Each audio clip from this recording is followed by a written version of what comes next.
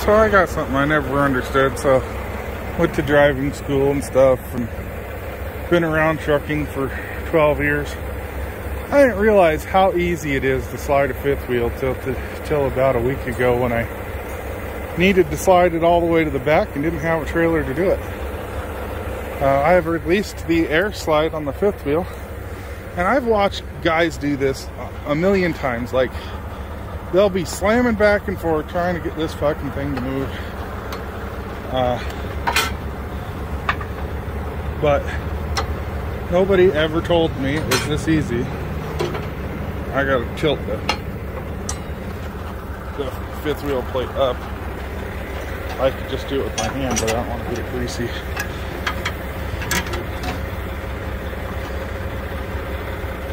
It doesn't want to stay up today. Usually it'll stay up when I do that. But anyway,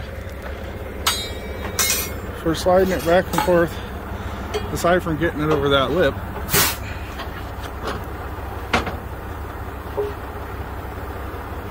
well, of course, oh, there it goes. See, it's that easy. Why didn't anybody ever show me that?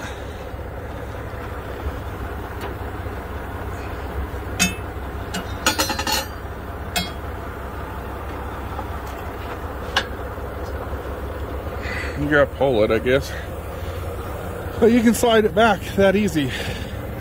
Sliding it forward's easy enough. You do the same thing just the other way.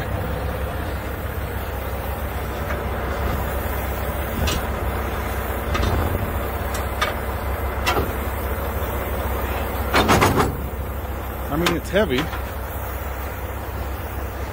but it sure beats.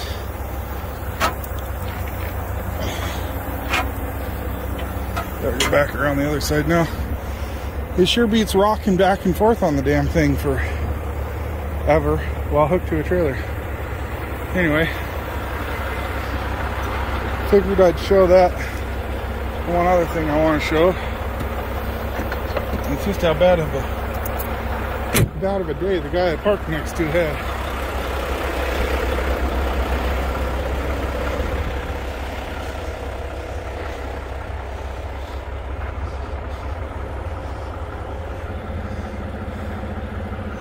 It's like they straight up pulled the motor out of it.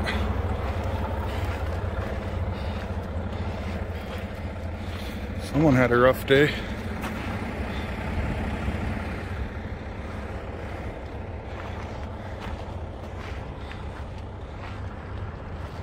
Wow.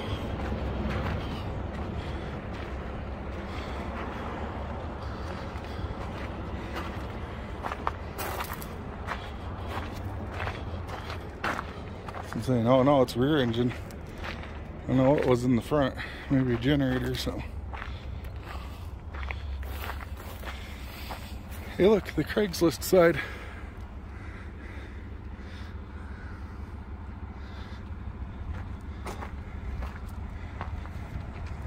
Man.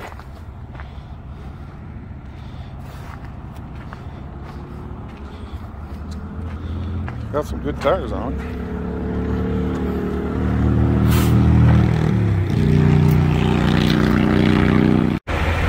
So it's a FEMA trailer.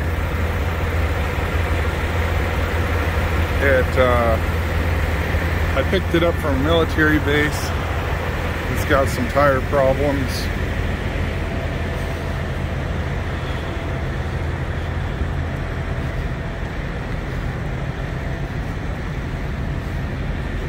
It's got some rough. Huh? Yeah. Oh.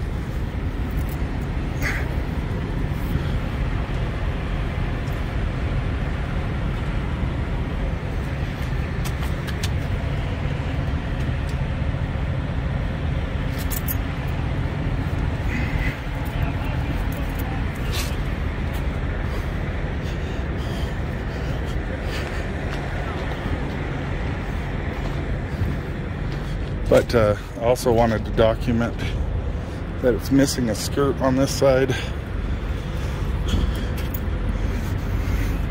Man, these tires are rough.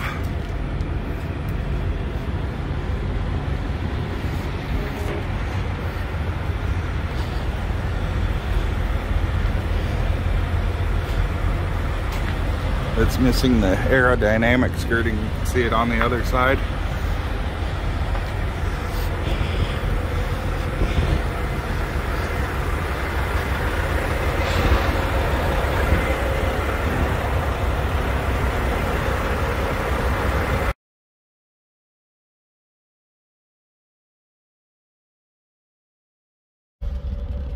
So that's one of the downfalls of pulling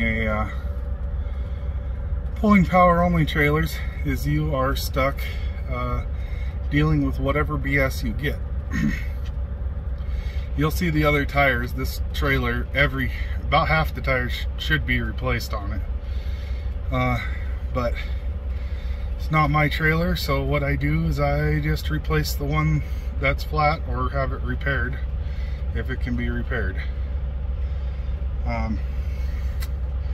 And believe it or not, this is a US government trailer. This is a FEMA trailer. The reefer doesn't work on it. That's, you know, whatever. They use an old reefer trailer for hauling stuff around, but you'd at least think that the government would have street legal or roadworthy vehicles, and they're paying contractors to haul them around, because it's the same government that'll fine me and ticket me for all the BS being broke on their own damn trailers. Sometimes I wonder if power only is worth doing because of it, but at the same time I do get variety on what I work on. So, and I'm at a Love's here, gonna get the tire changed. That CRST truck's in front of me, and then after him it's me. They have another bay that's empty. Why I'm not in there being worked on, I don't know. They've got like 15 employees here just standing around. I don't know, maybe they're holding the place down. Shoot, there's at least 4 of them standing right over there taking a break. I don't know where that guy's going. I guess, you know, while he's working on that truck probably with the hood up. But still, I don't know why there's so many guys and nobody can change my tires. We'll see. Okay, so yeah, the trailer's got more issues than originally thought. One of the brake cans is caged, and somebody has completely removed the ABS system out of it. And so of course the shop here is like, oh, we don't want to touch it because of DOT stuff, and it's whatever. Some of the big shops won't touch your trailer if they don't think it passes DOT. I could go to another shop and have the tires fixed, but that still doesn't change the fact that the brake can is caged, and I had to wait here 3+ hours just to have them approved to change the tires, let alone work on the brake cans or even put a ABS system in the trailer, which is totally missing. I'll show you guys here. I'm not sure what that wire does. Who knows? That one might have just been I bet you there was a turn signal there at one point. But those wires down there that are hanging are for the brakes. They're for the ABS system. There's another set of wires there that aren't plugged into anything. Maybe they were for a turn signal or a light, I don't know. But anyway, not working. Okay.